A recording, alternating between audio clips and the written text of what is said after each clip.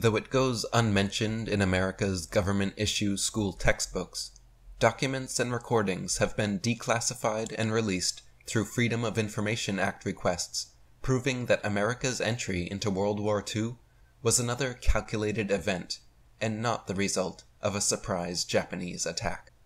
A 1940 Gallup poll showed 83% of the public was against intervention. A good pretext was needed to gain support from an intransigent public. 32nd President Franklin Delano Roosevelt was a 33rd degree Mason, Committee of 300 member, grandson of an opium smuggler, and nephew of Frederick Delano, an original Federal Reserve boardman. FDR stayed in office for 12 years, 1933 to 1945, choosing skull and bonesman Henry Stimson as Secretary of War for the last 5 years. Henry Stimson was also Secretary of War to his brother bonesman, President Taft, from 1911 to 1913 during the build-up to World War I. With the aid of fellow Mason and Committee of 300 member, Britain's Prime Minister, Winston Churchill, these three secret society elites would help lead us into World War II. David Icke wrote, Roosevelt, an Illuminati bloodline wholly owned by the Council on Foreign Relations, set about provoking Japan into an attack with a number of measures, including the targeting of Japanese oil supplies. As a congressional investigation heard in 1945, the messages indicating a decision to go to war with the United States and Britain, though not with Russia, were intercepted and decoded on December 3, 1941, 4 days before Pearl Harbor. These messages subsequently went missing from Navy files. Other decoded messages gave Roosevelt prior warning of the attack, but the public were not told, and nor were the sitting targets in Hawaii. In all, Roosevelt had information from 8 different sources indicating a probable attack. The historian Robert Stinnett revealed the results of 17 years of research into the Pearl Harbor conspiracy in his book Day of Deceit, The Truth About FDR and Pearl Harbor. His research included more than 1 million documents obtained under the Freedom of Information Act, which show that knowledge of the Japanese plans was kept from commanders in Hawaii, the very same men who were later made scapegoats for what happened. One very early warning came almost a full year before the attack, on January 27, 1941. Joseph Grew, the U.S. ambassador to Tokyo, wrote a letter to Roosevelt stating specifically that in the event of war, Pearl Harbor would be Japan's first target.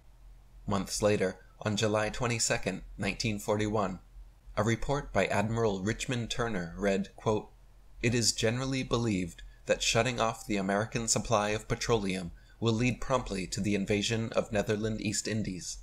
It seems certain that she, Japan, would also include military action in the Philippine Islands, which would immediately involve us in a Pacific War." This is precisely what would happen. Alex Jones wrote, "Months before the attack, they knew the Japanese were preparing for an all-out assault in the Pacific. The History Channel and many historical records have reported that 12 days prior to the attack, Roosevelt knew the actual date of the strike. The government had in its possession Admiral Yamamoto's communique reading, quote, "On the morning of December 7, we will attack the Pacific Fleet at Pearl Harbor and deal a death blow."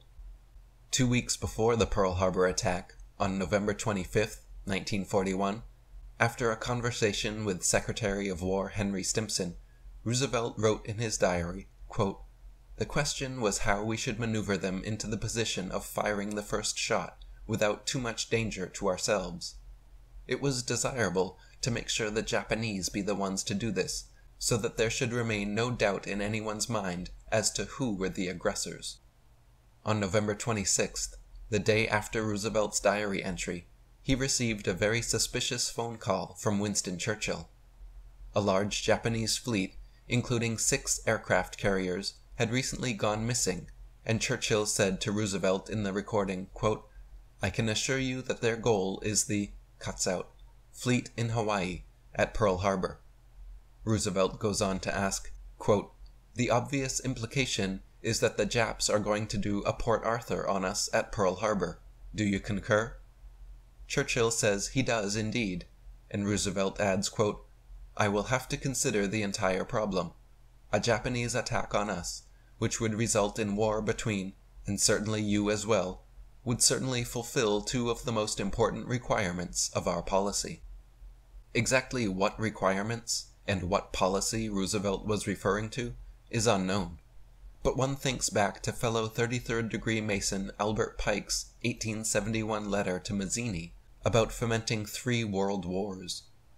It was also Churchill's fellow Committee of 300 member and Mason H.G. Wells who predicted, in his 1933 book The Shape of Things to Come, that a Second World War would start around 1940, originating from a German-Polish dispute.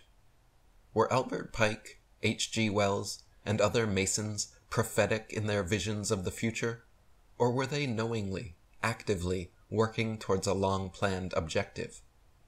Jim Marrs wrote, "As hard to believe as it may be for Americans brought up on wartime propaganda films and publications devoted merely to war technology and battles, World War II was largely the result of infighting between secret occult societies composed of wealthy businessmen that eventually led to international tensions that provoked open warfare. As in other conflicts, the manipulation and influence of these societies is found in the origins and finances of the war, not on the battlefields. Abundant evidence now exists indicating that World War II was brought about by agents and members of secret societies connected to the Illuminati and Freemasonry in both Germany and Britain.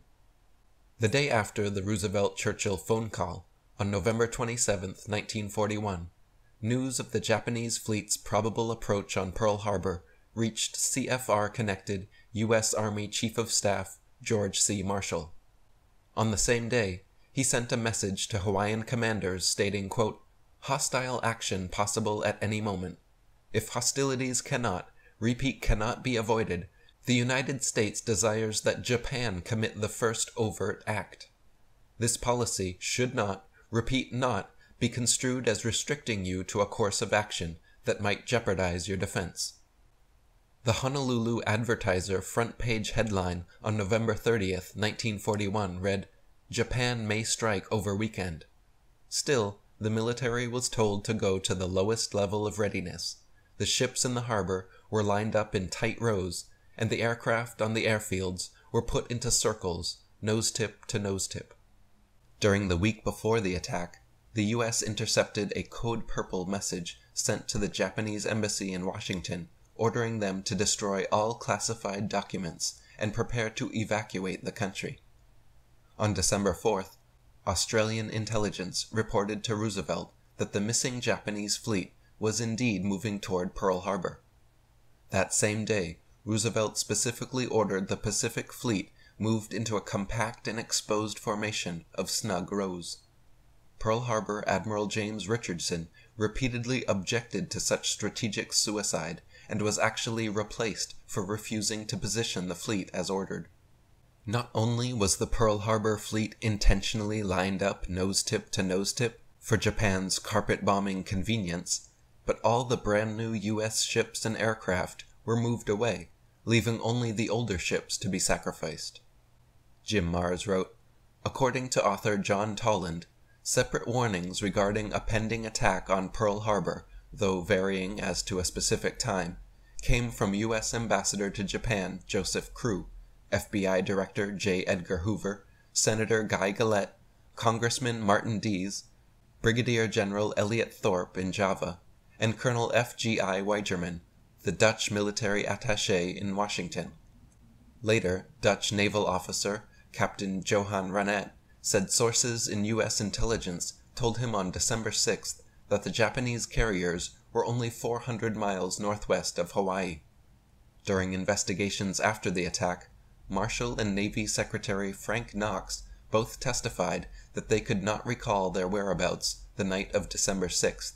It was later revealed that they were both in the White House with Roosevelt. 4 years later, another 33rd degree Mason, Harry Truman, still under the direction of Bonesman's Secretary of War Henry Stimson, dropped 2 atomic bombs on Japan, ending World War II.